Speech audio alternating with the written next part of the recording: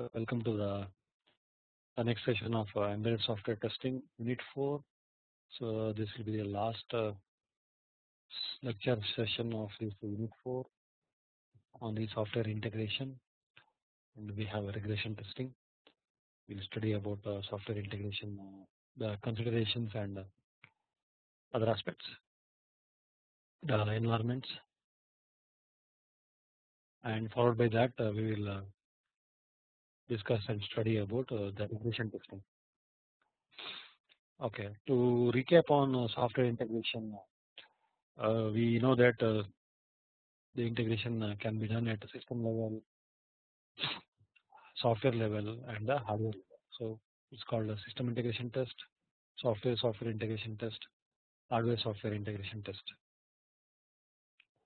So to recap the integration test strategy, it is not just enough to have a component level testing, but to have a adherence at the system level, how the components interact at a module level when they are logically grouped. We need to work out a strategy to integrate those components. So there are different analogies, like in terms of strategies, as and when they are developed we can do, or we can start with the top level modules till the lowest possible units. So either way we use stubs and drivers, test drivers it is called, basically to make sure that the different stages of their development integration can be taken up. So different strategies, we had a comparison in terms of time and the neatness of the component drivers or the stubs, parallelism, ability to test the particular paths, ability to plan and control the sequences. Also we had gone through the advantages and disadvantages of top down and the bottom up. So top down has advantages in terms of if major defects are more likely at the top level modules, then this is better, whereas in bottom up at the lowest level possible, if device drivers or hardware dependent things are having issues, better to do the bottom up testing.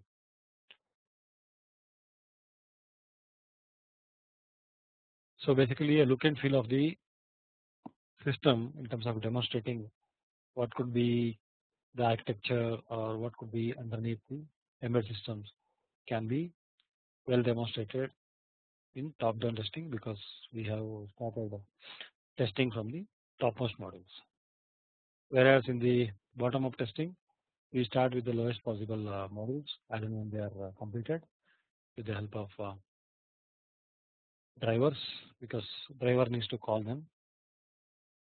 So that is where we use the bottom up test strategy, but we need to have, that is why this is a disadvantage there, because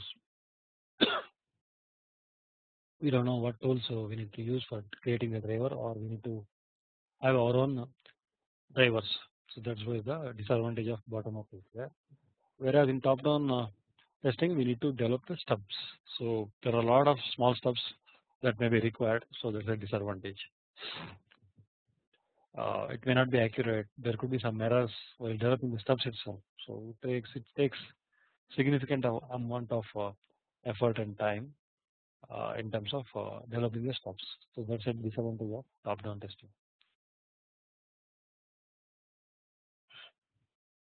The other type of test called hybrid test, which uses both top down as well as bottom up. So this has been preferred in many of the industry aspects where larger systems are there and where a lot of subsystems are there, having small to moderate or moderate to complex, high complex embedded systems or embedded subsystems. So it is beneficial to have a hybrid test strategy which has a combination of both test stubs and the test drivers. So that means it's like a middle out approach, having both top down as well as bottom up sort of a mechanism. So this approach basically factored based on the criticality and the cost that the system has. So it is very subjective. So based on that, we can take a call in terms of using hybrid test strategy, where to apply and where to use what sort of a testing mechanism in terms of integration.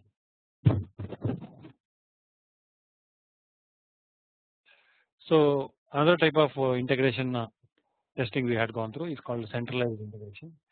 This is more appropriate where we use kernel or OS, because we cannot replace those heart of the embedded system. So surrounding that, we are going to develop anything that is required. So we cannot substitute, or very difficult to substitute the stub. So this kind of a approach is called centralized integration. So surrounding the centralized part of the system is developed first and made ready for production. There are other type of integration we have gone through quickly. Layer integration, where different layers are used, like such as application, mid layer, lower layer, and the device drivers or the hardware related layers. This is particularly useful, which I think I forgot to tell, is that when we test a protocol such as a network protocol, the better to have layered set of testing. So we know that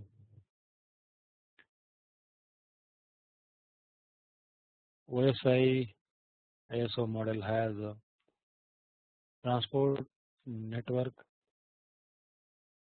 data layer, physical layer. These are the important elements. Of course, we have application, presentation, and session layers topmost of that. So this is presentation layer, application layer as a topmost. Then we have transport, network, data, and physical. So likewise, we can segregate it. So something like a layered. So we have a 7-layer approach where protocols or networking applications use this.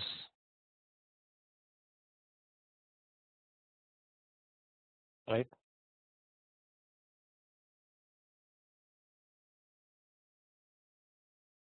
Also a model used for network systems, where protocol, network protocol, TCP/IP, FTP, IP, UP, IP, UDP, all this sort of a protocol mechanisms, we have a layered approach. So in this case, better to use a layered type of integration where we develop the integration test in terms of layer. The other type of integration testing is client server integration. We had studied about this, where the server is stubbed when client is tested, client is stubbed when server is being tested. So it's like a collaborative mechanism in terms of client and server.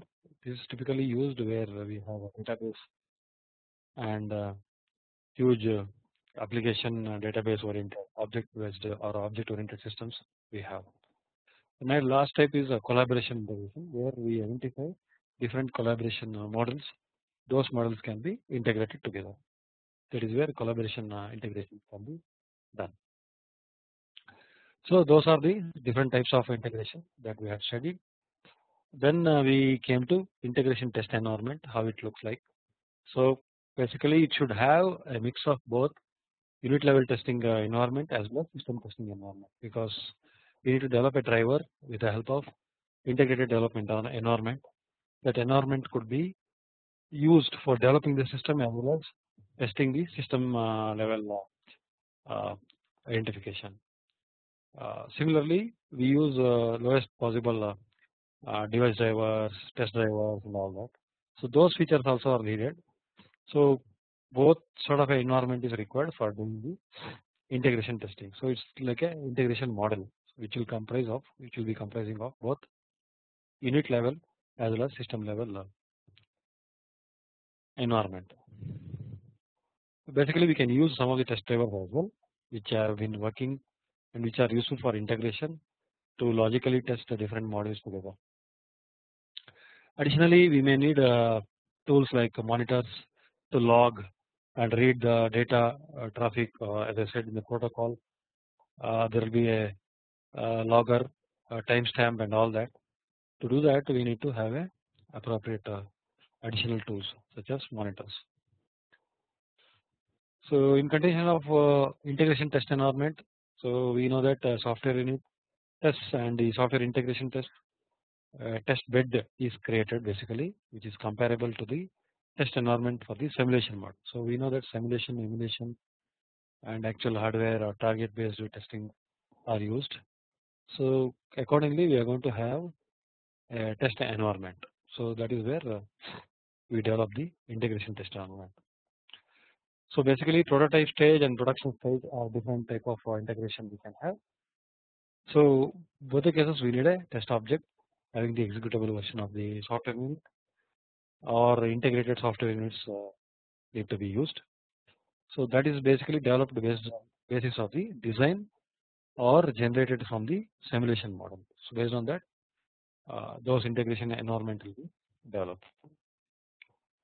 So, in continuation of this host based environment, target based environment, then host target, a mix of that can be used as well in terms of developing the integration test environment.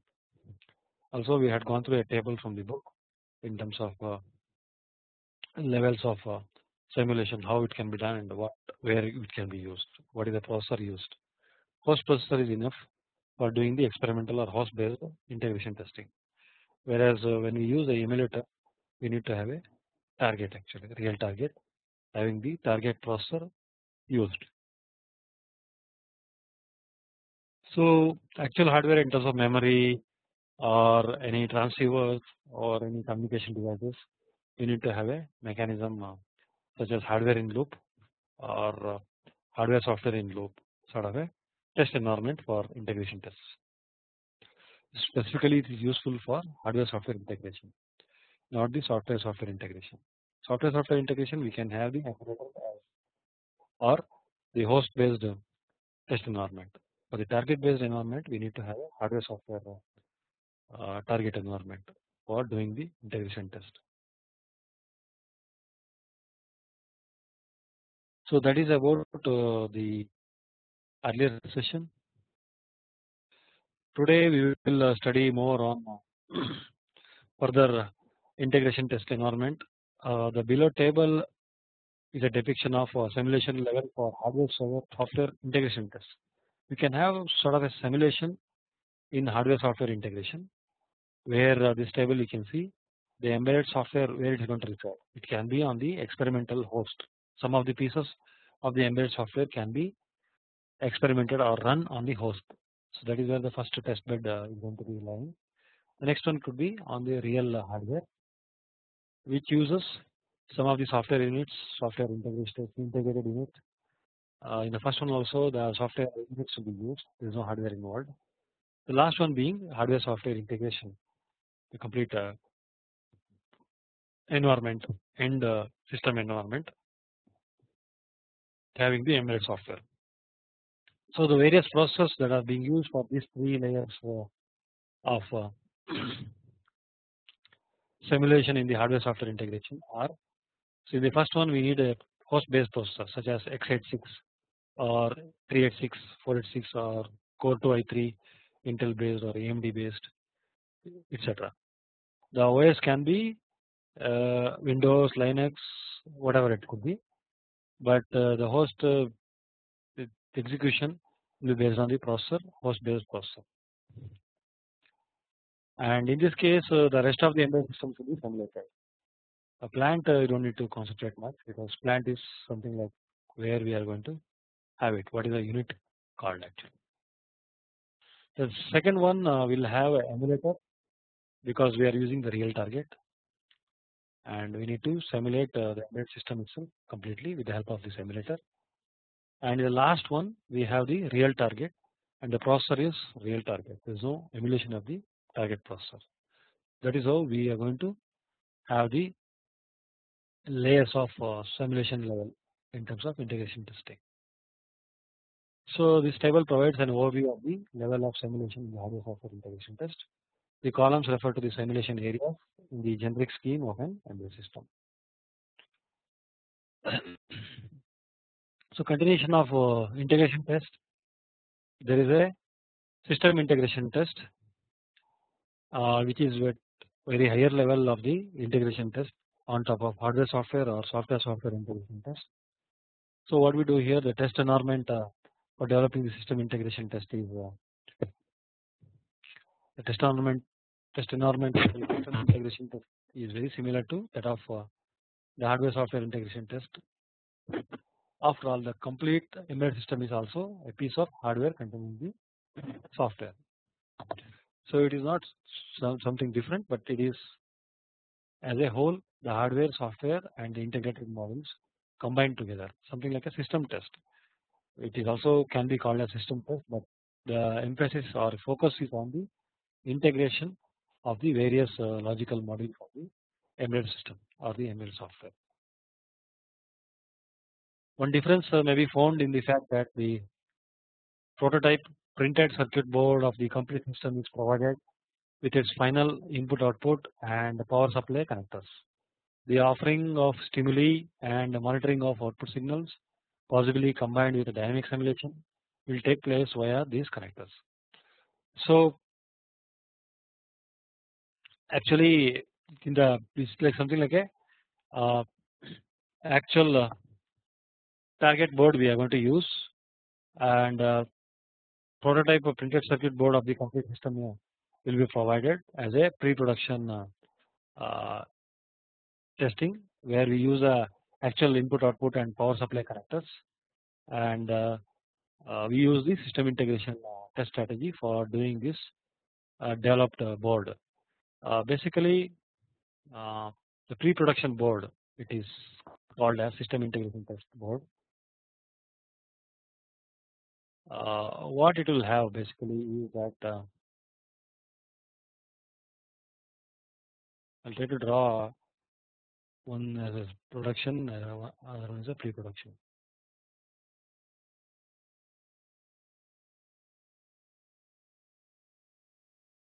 We can call this as a pre-production board. So what is the difference between these two? So what will happen is if there are going to be any bugs or any fixes are needed, all those final stages of the work will be done on this pre-production board, and to test that definitely we need a interfaces, right? Like we need a debuggers, we need any of the test hooks in terms of ports.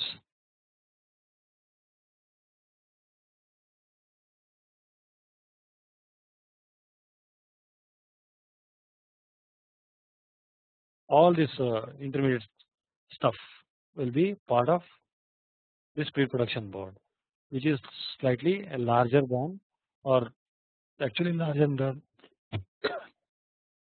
than the actual production board. Both will have the same processor. Basically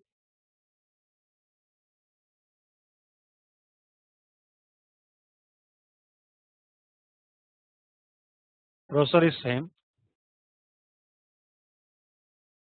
in both the cases. What will happen is the additional circuitry that is required will be taken out. So in this case what will happen is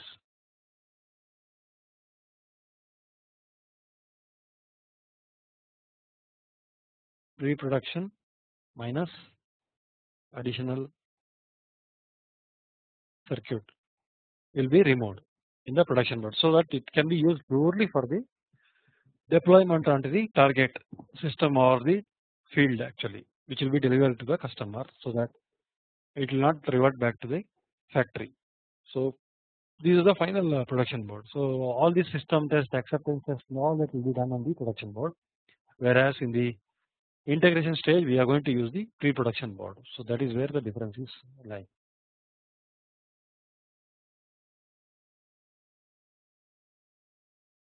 Okay.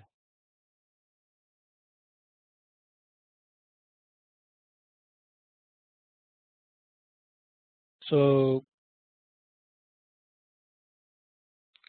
the next one is another table you can see for system integration test. This table basically depicts simulation level for system integration test. You can see the last one being added here as a real target with the system integration, and rest of the systems are prototyped, and actual plant is simulated. So this table provides an overview of the level of simulation in the system integration test.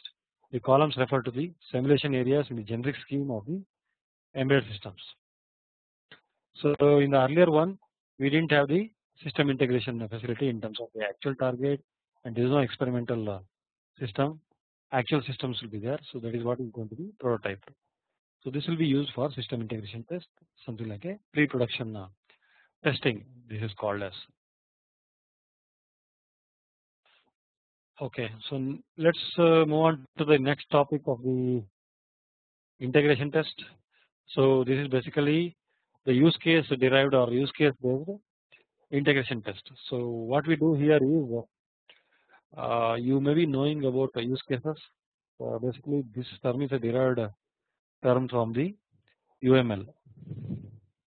I think I will have an explanation about that UML perspective, because we are not going to discuss much on the UML.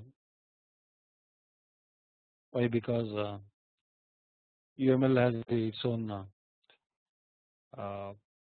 deep study required, but basically let's understand that unified modeling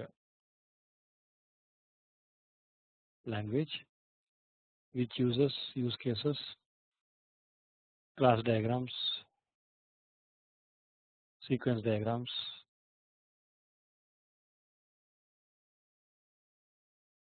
etc. So basically it is going to depict how the system looks like. So something like a model we are going to have. So from the user's perspective, the cases that are going to be developed or the classes that are going to be developed are called use cases. So definitely we know that use cases are being developed. We have an input, what is the expected output, all that are described in use cases. So with the help of use cases we can develop the test cases, and that use cases concentrate only on the higher level modules or the logical group or the functionality or the features of the embedded software system. So that is how we can derive the test cases from this use cases. That is where it is called as integration from use cases perspective. Basically testing from use case which are further going to be broken down into test cases.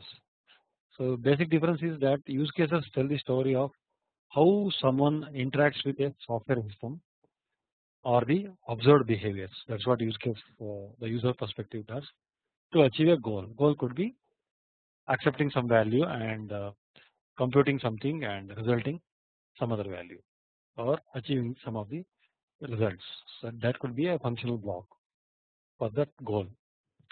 A good use case will describe the interactions that lead to either achieving or abandoning the goal. So basically the use case describes the interactions for achieving the goal or resulting the path whatever that goal is going to take for that functionality. The use case will describe multiple paths that the user can follow within the use case. So use cases can have different paths. We know that as the flow of the program control level or data level flows, and it is subjective to the complexity and the flow what that embedded system drives. Similarly, the multiple path that the use case can perceive, so will also can be used to draw the test cases.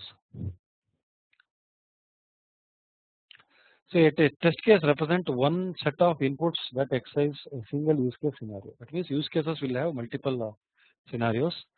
So one test case for each scenario we are going to have it. So that is where the test cases have been derived from the use cases. Let us try to see more examples on this integration from use cases perspective. Integration from use case perspective, system test cases, how I am going to write it. Many systems, many system tests are designed to simulate how a user interacts with the system. To make sure that the system responds appropriately, because system needs to be subjected to some sort of interaction and the response. If you have defined your requirement by using goal driven use cases, that means we are going to achieve some goal with so many paths. You can use the use cases as a framework for defining these test cases. Definitely these use cases are important and useful. Why? Because this framework, on top of which we can draw a lot of test cases, and there is a goal for this framework. The framework is basically the use cases, also called as goal driven use cases. So how are we, what are we going to come up with the help of these goal driven use cases? It's nothing but the system test cases. The system tests should be created to test a single situation. That means each test will try to test the individual scenario or the situation. When using the approach of use cases and use case scenarios to describe requirements,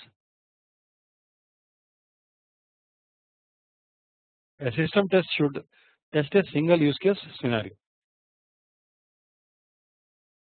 So what it is trying to say is each use case or every single use case scenario should have a test case. In that way we are going to have system test cases covered addressing to the requirements. So that is where the requirements are going to be tested from the use case perspective. So the next one is how we are going to generate the test cases from use cases.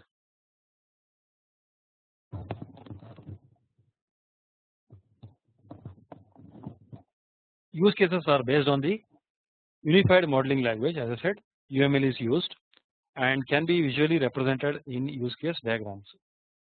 I will not detail out the use case diagrams. Maybe an example I will try to see when we are going to have a practical class of a sample UML. So use case diagrams basically will have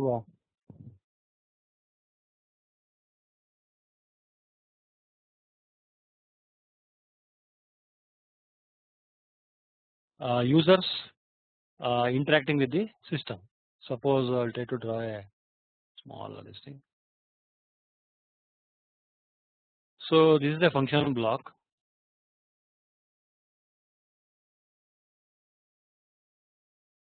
and we have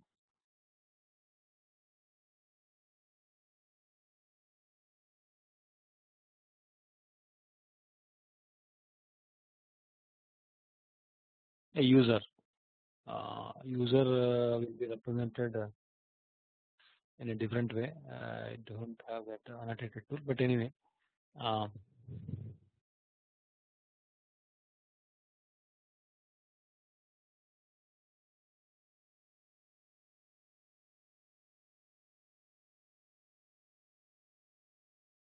So basically this is a use case. So what it does is it tries to interact with the system, and it expects some output from the system. So all these scenarios, like we have 1 or 2 and some results like 2 and 3 and 4, whatever it could be. For that functional block, all this with the help of use case diagrams, we can draw test cases. Test cases can cover from this, likewise. So that is how we are going to generate the test cases for each of this path where use cases are being used with a user interfaces with the system and the expected output, how the user perceives from that scenario. Okay, and the use cases will have the below items, we can see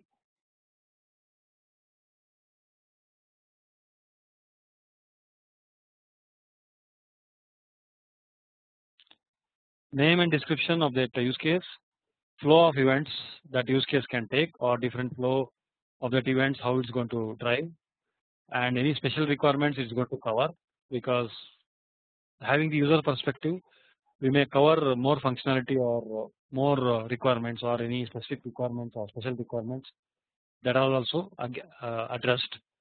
Then any preconditions that needs to be taken care for typically executing that use case, and any post conditions in terms of after the test cases have been executed, we need to take care. So all these aspects of use case to test case will have to be taken care.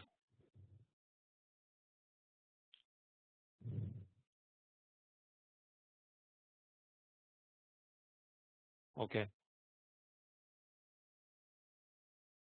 So that is where we use the test cases generated from use cases.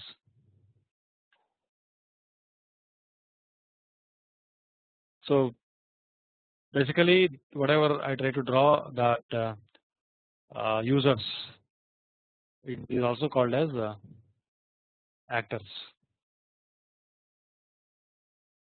Actors are nothing but the users. The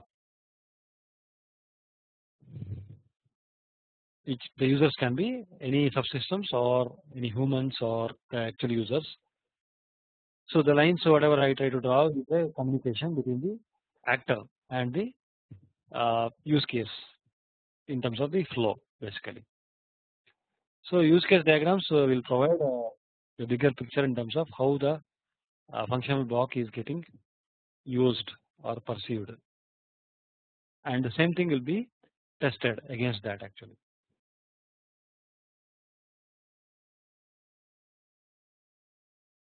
Okay.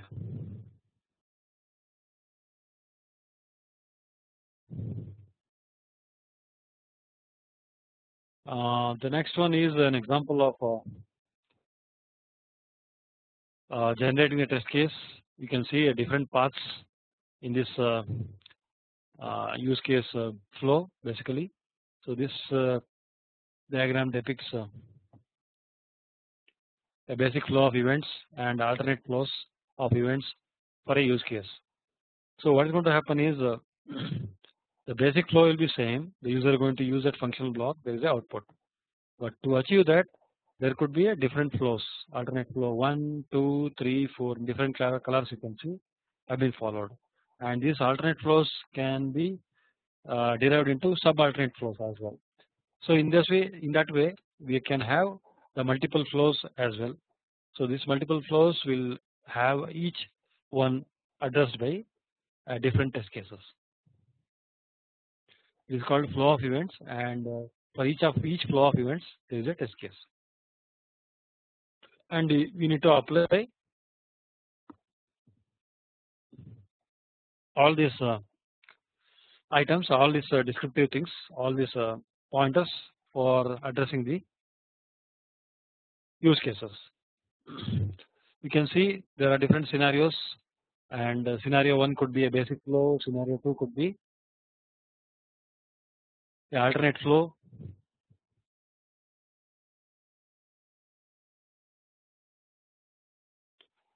and scenario 3 could be alternate flow 1, alternate flow 2, scenario 4 could be alternate flow 1, 2, 3. You can see multiple scenarios here, right? So it can take this path, basic flow, alternate 1, 2, and alternate 1, 2, then alternate 3. It goes back and again it comes, alternate 4 can be there. Likewise, we can have multiple scenarios. For each scenario, one test case, we are going to have it. So once we identify these flows, for in this example 5 flows are there, we are going to generate the test cases. So how we are going to generate the test cases is set of test inputs, execution conditions, and expected results. These are typical test case writing type. Use cases act as a product requirements for generating the test case. This is where it's very important to understand that we have understood the requirements. and we have written the grouped scenarios based on the use cases. Now it's a time for us to write the test cases, and for test case writing we will not care about requirements and all on a major aspect, but we care about the use cases. So use cases will become something like a product requirement. Those product requirements will have to be addressed for developing the test cases and executing them. So this is what is the important thing. So it involves basically 3 steps process. For each use case, generate a full set of use case scenarios. For each scenario, identify at least one test case and the conditions that will make it execute. It can be more than one test case also, subject to the feasibility of that particular use case. If it requires a derived test case or more test cases, nothing wrong in having more than one test case. It should be executable, those test cases. That is where we are going to have a theoretical as well as practical procedures for these scenarios. For each test case, identify the data values with which it has to be tested. So step 1 is to generate the scenarios.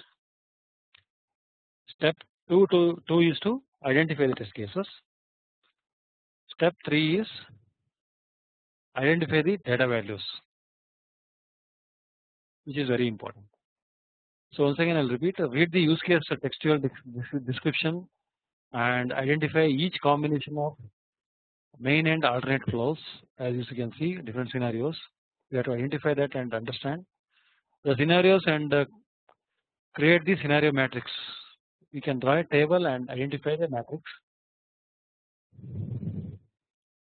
It could be a partial matrix or full matrix or a partial scenario, whatever it could be. But the end goal is to make sure that all the use case scenarios have been addressed with the test cases. That is how we are going to draw the scenarios. That is the first step. Second step, once the full set of scenarios have been identified, the next step is identifying the test cases. We can do this by analyzing the scenarios and reviewing the use case textual description as well. So use cases will have a description, as I said in one of the earlier section, earlier this slide. Each use case will have a description, and this description is being used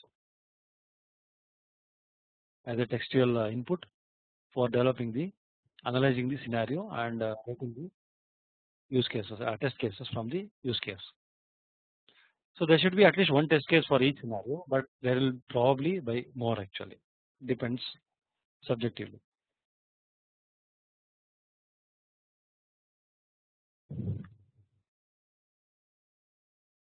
So the additional test cases are basically to cover all the possibilities in terms of boundary, equivalence, whatever you want to call it, whatever we have studied earlier for dynamic testing. In addition, we may wish to add test cases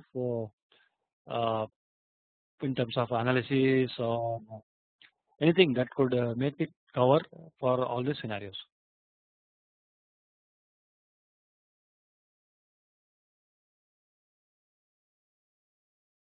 So that needs to be tabled out. That is where what we do with the test cases identification process. The third step will be identifying the data values for each of these tests, because data values are very important. Once all of these test cases have been identified, they should be reviewed, basically understand and validate to ensure accuracy and to identify redundant or missing test cases. Anything is missing, we need to do it.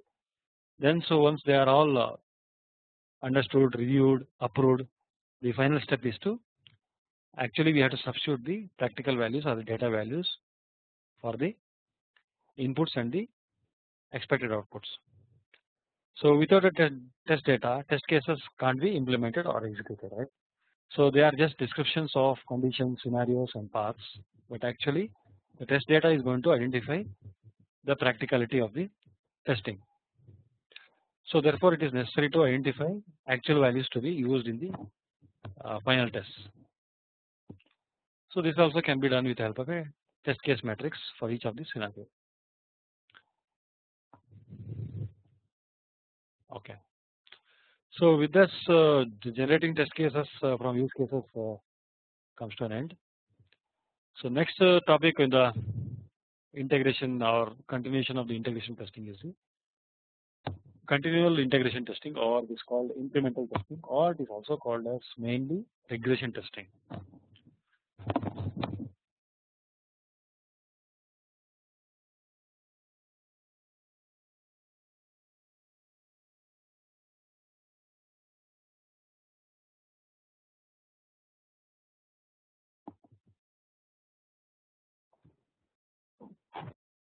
Regression testing. So what do you mean by regression testing? It means rerunning test cases from existing test suites to build confidence that software changes have no unintended side effects. So why we need to have software changes? Why? Because when we have done the primary testing or first time testing, there are certain issues and bugs we found out on the embedded system or the software. To overcome that, we have fixed that software and the requirements have not changed. Test cases should not change. So what has to change is the result, and to achieve that we are going to have regression testing. So regression testing means rerunning the test cases from the existing test suites. Test suite is a set of test case, test procedure, and the test execution scripts on the test bed. So basically, while doing this, we get a confidence that the software has got some changes, but doesn't have any unintended side effects. The ideal process would be to create an extensive test suite and run it after each and every change. That means the test suite should be such a way that any changes in the system will not alter the execution process. So we don't have to retouch or rework on that test suite again and again, though the system is under changes. So changes means changes within the certain limit or the scope of the program. That is where the regression testing is carried out. This is an important type of testing. It is not a type, I would say it is a process which everybody will follow in all the industries. But some people do a automation for regression. They have a dedicated team for regression. They do batch automation, script automation, execution, and all that, so that every version of the software they keep testing it independently. That is where the regression testing is very important. But whatever that you want to have it in regression testing, the primary testing has to be solid and accurate and clear, so that the regression testing will be successful based on that. So definition of retesting based on standard 79251, it says that running a test more than once. That means same test is getting repeated. A simple definition. So another definition is retesting to a previously tested program following modification to ensure that faults have not been introduced or uncovered as a result of the changes made. So he calls it as retesting and regression testing. Retesting is just testing again. Regression testing is previously it has been tested, some modifications have been done for the faults that was identified, and we are going to re-execute or retest the same thing, so that we are going to fix and those faults have been uncovered or changes have been fixed.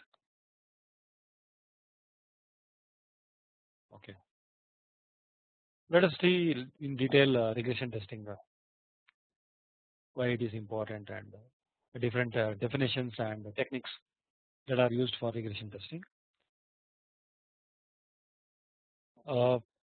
Maintenance testing you would have heard, it is same as regression testing. What are the things that we are going to have for maintenance testing? Basically, this is the one. It's also called as one of the strategy for maintenance testing. There are other aspects also in maintenance testing, but main aspect is that regression testing or retesting is done. Intended changes of system behavior must be tested, but it is also possible that the system which used to work correctly in the previous release doesn't work in the new release as a side effect of the implemented changes. This is called as regression. So we know that incrementally there is some issue that it was working before, but it is not working. So What is the reason? Why? Because we found out a issue in X place and that issue is fixed. So X place is working fine, but while doing the testing of the X, we will also test Y, which was working earlier fine, and no changes on that area on that aspect, but it is failing now. So there is a side effect. So all this will be brought out. That is called as regression. Regression testing, much of the test effort is dedicated to testing that previous functionality works correctly. So basically what we do is during regression, we make sure that the earlier working testing is being working again properly without any issues. So that is where the effort goes. Of course, we know the fixes that we have done for the identified faults or errors in the early stage will basically work and is working. But the emphasis, the regression is that it is going to be checked against what was working earlier. Again, it should work the same way.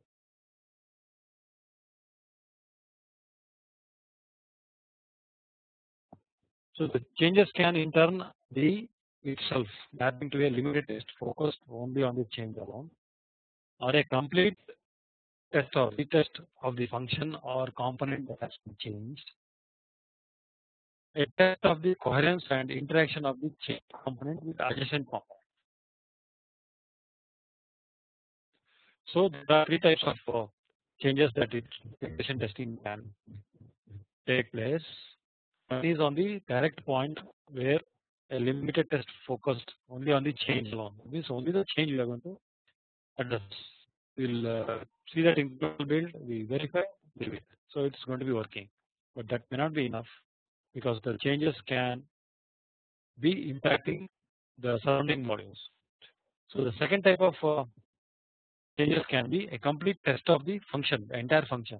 Function has some small functions or subsystems, but that is not enough. That doesn't mean that it's enough to test only that impacted part or the impacted body of the function or the component, but it is better to test the entire component. That is what it means. The second bullet. The third one is while we do the testing of that particular component, we need to check the coherence and interaction of other components and the other modules which is having the interaction with the current one which is under test. So that is where the regression testing is very much important. So with every implementation of the change, we know that the risk of regression is introduced. Regression testing is a standard element in a maintenance test project. Usually a specific set of test cases is maintained for this purpose. Generally they do a sampling and maintaining. Depending on the risks and the test budget available, a choice has to be made to either execute the full regression test set or to make a selection of the most relevant test cases. Test tools can also be used effectively to support the execution of the regression test. When the regression test is largely automated, selecting which regression test cases to skip is no longer necessary because the full regression test can be executed with limited effort basically. That's why we don't need to skip. Okay. So regression testing test strategy. So what are test strategies that we can have? It is basically depending on the number of changes. So definitely regression testing can be carried out subject to how much change is there and what is the kind of change. That is also important. It's not that number of changes, 10 numbers, 20 numbers doesn't matter, but even one change can also lead to a huge risk or regression. So that is very important. Changes as basis for risk evaluations, planning and progress tracking. So the changes that have been there on the embedded software due to earlier fixes has to be risk evaluated. Planning and progress tracking also need to be taken care for the regression testing. So it can be treated in the same way as they were newly developed. That means some of the functionality needs to be addressed for the regression testing in such a way that that functionality is being newly developed and we are going to test it afresh. So the test strategy could be determining the changes. The first part is implemented change requests and corrected defects. So what is being implemented, what is being changed, that we need to determine first. Second is determining the relative importance of the changes and regression. That means we need to identify the importance of the changes and the regression importance. Third one being selecting quality characteristics. What are the quality aspects that we need to take care in terms of the checklist or exit criteria, entry criteria, all these have to be taken care. Fourth one being determining the relative importance of the quality characteristics. It is not just enough to identify or select the quality characteristics for that particular scenario. It is also important to understand the relativeness of the quality aspects. The next one is determining the relative importance per change and regression or quality. So each changes what is the relative importance of the entire system to that particular change or the particular quality characteristics. All these above steps need to be combined together to come to a conclusion. That is called characteristics combination. The sixth one being establishing the test techniques to be used. A small correction. This will become 6 and this is okay. So then we are going to establish the test technique. For that identified changes. That is what the steps that are involved for regression testing. So what are the areas that regression testing has to be done or taken care? Regression is due to fixing the fault, side effects. We need to check. We know that we have found a problem in terms of a fault or error, and that is fixed, and we are going to do a regression test on the fixed part. So we need to check the side effects of the fixed part also. Okay, regression due to added new functionality. So a new version of the software has come. So that doesn't mean that we need to have entire testing developed from the scratch. So what we need to do is regression or incremental testing in terms of that particular added functionality or the new functionality. Regression due to a new platform. That means the same software, same testing will be carried out on a new platform. This is very specifically important where we do a porting activity. So especially OS related things.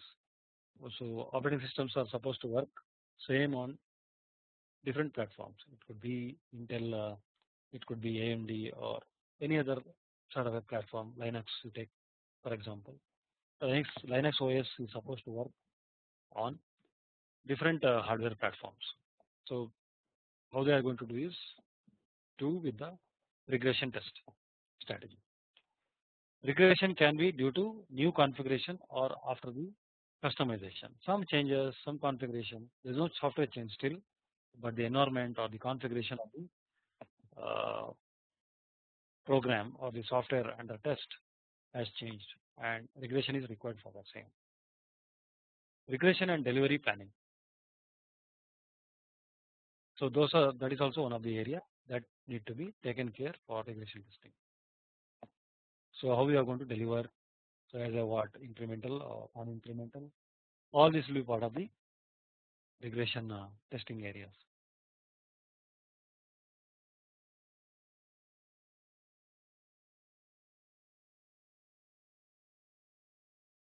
Okay. So the next part is regression testing automation. It's very important to have automation as we progress the different tests. So any embedded systems in automotive, telecom, aerospace, consumer electronics, industrial automation we take. doesn't stop at one level of testing. The product is going to be evolving again and again. Requirement is going to be updated, modified, changed. The faults are going to be fixed again and again with the different versions, different similarities of software, different softwares, different portable platforms, units, and all that. Definitely, it's a high time for identifying the automation while planning the testing. Especially, this is useful for regression testing, where manual intervention is very minimum and not afford to have actually. That is where the automation is very important. And that's test suits which are going to be developed for the automation purpose should be controlled under the configuration management. So we will try to study what is configuration management, test management in the next class, next session. Incident tracking of test cases where different incidents are going to be happening while developing the test cases in terms of test approach, test strategy, bug fixes. All these have to be tracked. Automation pays best in regression. Basically, as I said, automation is very much needed for the regression purpose because again and again people cannot afford to develop the test cases, scripts, modify and all that, and execution especially. So you can just use the script what he has used earlier, modify according to the need, whatever the place he needs, do the execution, batch execution, whatever it is possible. Regression driven test automation. That means regression itself can drive test automation where, as I said, we can use the batch file execution, multiple scripts execution. I have seen some batch execution goes for days where hundreds or thousands of test inputs are taken. There is a time for execution and all that. So we used to keep the batches for overnight and we see the results next day, analyze, rerun, again keep for days like that. So this kind of a automation is very important for regression testing where human intervention is very less required. And automation is also useful for incremental development where the development is going to be evolved again and again. Okay. The next one, regression testing test strategy. Matrix of the relative importance of changes in regression. This is basically a table analyzed based on how an ML system can go for different sort of importance for testing test strategy. Regression testing here they say as 10%, but according to me it should be 20-25%. But it's an relative example how they have given based on a particular industry. You can see what are the changes of regression that are there in the left side column and the importance they have put it in the right hand side. So altogether 100% is what the strategy they have tried to put it. The importance, change request could be there 15%, change request another one 10%, change request 17 10%. Defects are there. Some 3 defects are very less important, and their importance is 5%, whereas defect 1242 is a 15% relative importance. Defect 1243 is 5% importance. These importance are subjective based on the type of defects or changes that are needed. These defects also can lead to a change request. The defects are also called as problem reports. So likewise, there are different types of categories, changes, and regression aspects. So rest of them they are keeping as 40%, including the regression itself. So this is an example. So let's see basic problems of regression test. Maintenance test suite. We need to have a test suite which has to be maintained so that regression test can go smooth.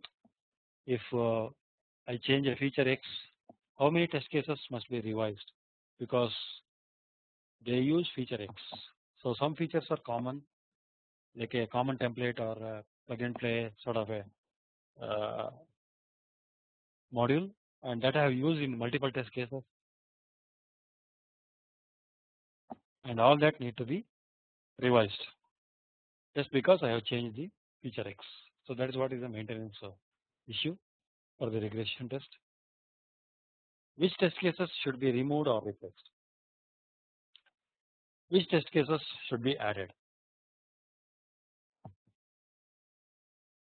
So this is also very important criteria for maintaining the test suite, because test suites are used for regression testing. Then cost of the retesting. How much is going to cost for me to do a retest? Often proportional to product size, not the change size. Basically, uh, product size is 1000. If the changes is 1 or 2, it's not going to much cost me. Whereas if the product size is from 10 or 20 and the change size is 1 or 2, definitely the ratio is more and the cost is very high. So this also matters. Big problem if testing requires manual effort. Suppose we cannot have automation for certain tests such as assembly level testing or manual analysis, etc. Those kind of regression is very tough in terms of effort, because the idea behind original testing, the same idea has to be carried out, and the people or the resources that are used has to be reproduced, and the philosophy is going to be remaining same, because the type of testing that it involves is a totally manual and it has to be repeated.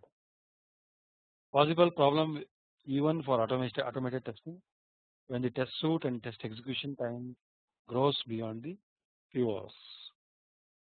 So those are the basic problems of regression test. Okay, so we will try to study more on selecting and prioritizing the regression test cases, test case maintenance, how are we going to build the build process for regression test, and we will try to see an example of how regression testing is been processed in terms of build process in the next class. So we will conclude on the regression test in next class, and with that we will conclude the unit 4, which is the integration test and regression test. Thank you.